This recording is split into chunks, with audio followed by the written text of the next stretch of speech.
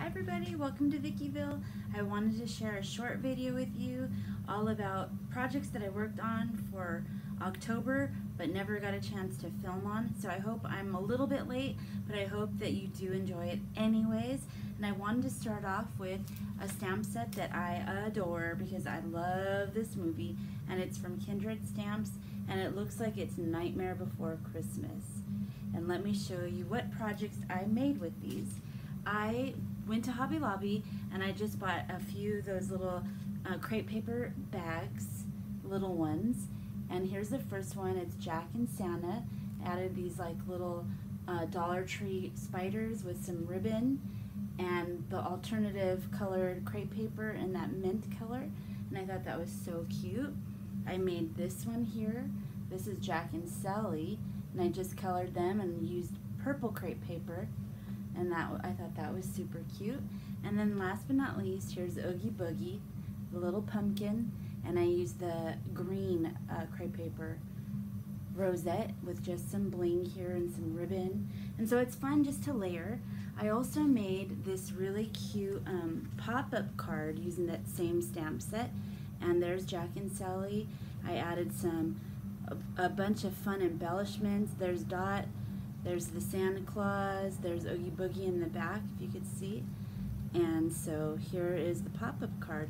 And I just added this black embellishment all across, so it made it really chunky. I'll try to take a photo so you can see it better, but it's just a pop-up card, and that's the way it looks. So you would get it in the mail like that.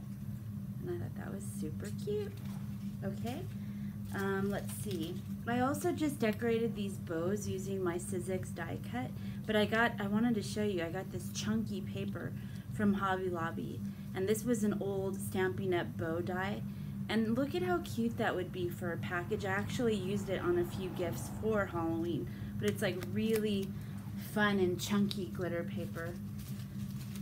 Let's see. I also made this one, and I just like this paper. It was like black patent leather, it looks like, so that would be cute for a gift as well. And I believe that's it. So then the next thing I used was, I've been using this stamp set a lot. It's from Kindred Stamps as well, and it's the Frida. My friend Tina bought me this, and I adore her. And so I know it's not essentially Halloween, but I just thought it looked so cute as Halloween, you know?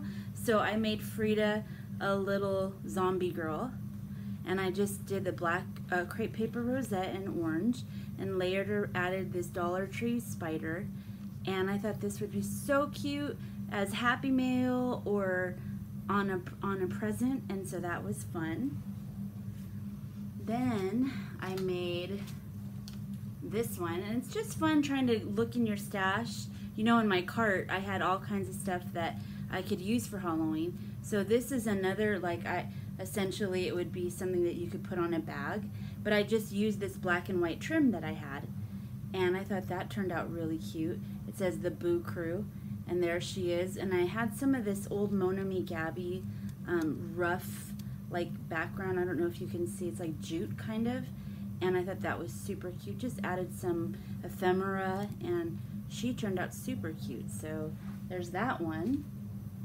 Then I made this one. I thought this was really cute, and this is a Frida with a crocheted heart in the background with some what are these, calla lilies, and it says I'm here for the booze. And then just a spider on the black. I did the black crepe paper, but then I just added gold trim to it, and I kind of colored her with my Copics using the colors that I knew that I would use. And so I thought that was super cute.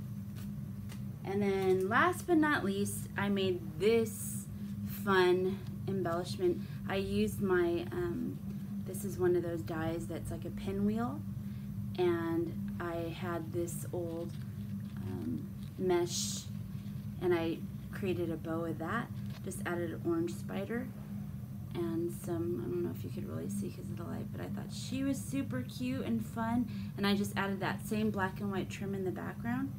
And how fun is that? So those were a few of my favorite Halloween projects that I made that I didn't get a chance to show with you, and I hope you enjoyed it. and I'm gonna get ready to start doing some Thanksgiving filming. So, and Christmas, who doesn't love Christmas?